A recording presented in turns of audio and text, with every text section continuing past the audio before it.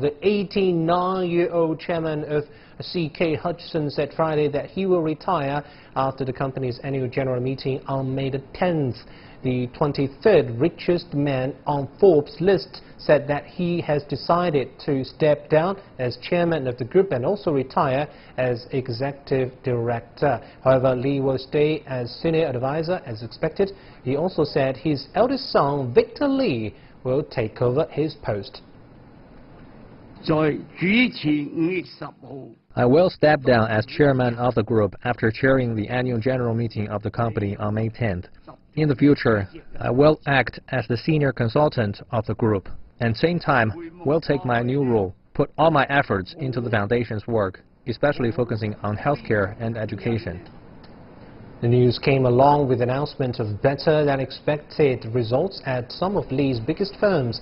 Li's company features a diverse range of industries including transportation, real estate and utilities. CK Hutchison reported a 6% rise in 2017 profit.